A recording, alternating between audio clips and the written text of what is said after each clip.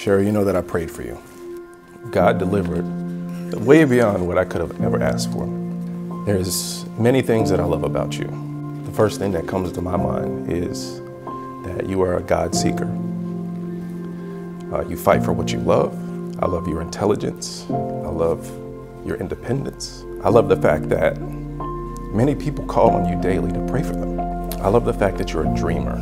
You can see and understand that life is more than what we can see, feel, and touch.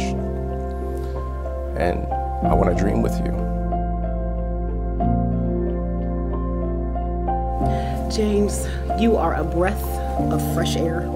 You embody the qualities and characteristics of the man that I was raised to be a godly woman for. Your kindness and attentiveness immediately drew me in, but your heart for God is everything to me.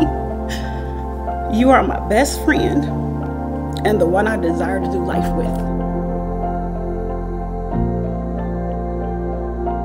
I know that because you're a God seeker, that when spiritual warfare does arise, I've got somebody that's gonna fight with me. I'm excited about where we're going in life. I can't imagine doing this with anybody else but you. The one thing that I'm going to do is love you. From this point forward, I will love you. I take you to be my husband, the one I laugh with, the one I cry with, the one I pray with, the one I build with, and the one I create a lifetime of memories with. Through our union, we will accomplish more and impact the lives of our family and others more than we could alone. I'm honored to do the toast today. And there was something that Sherry whispered to me. She said, "This is the wedding. This is what it was always supposed to be."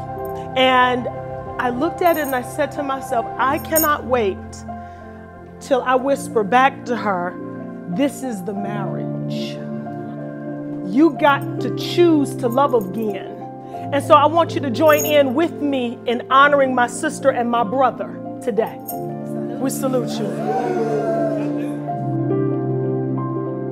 I now pronounce you husband and wife. You may now kiss the bride.